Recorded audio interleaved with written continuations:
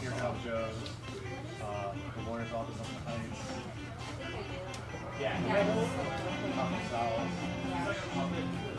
I'm Richard Starkings. I'm the creator of Image Comics Elephantment.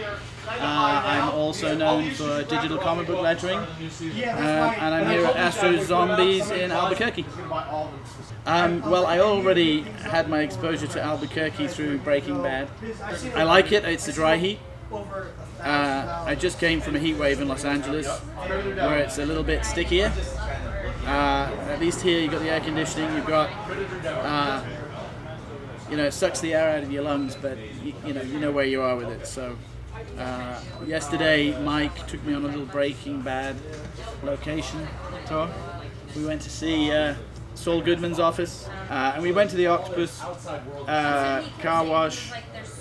We went to the park. You know, I've just been watching Breaking Bad this year, so it's kind of cool. But you know, Walt is a great.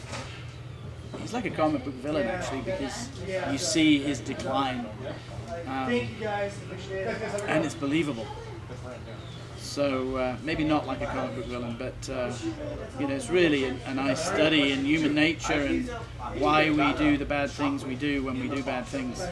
Well, because the nature of storytelling points you down that path. You have to show something interesting, and usually it's more interesting when people fail in that circumstance than if they win. You know, because deep down inside we want to know that working against the law isn't going to end well. You know.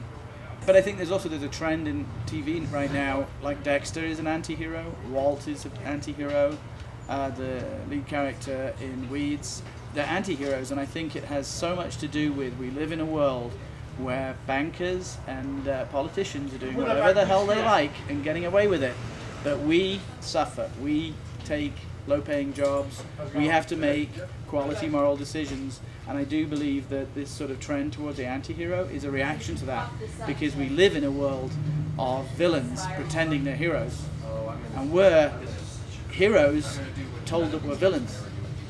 You know, you haven't paid your taxes, you shouldn't be doing that, that's bad for you. You know, you know, let karma take care of it.